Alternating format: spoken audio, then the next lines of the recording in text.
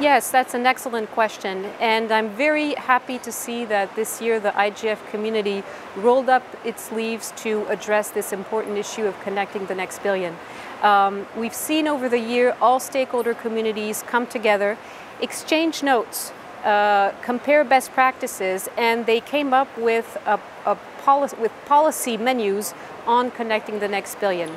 These policy options will then be shared through the global network of local, regional IGFs so that policymakers, industry, academic, civil society can all work together at the global level on connecting the next billion.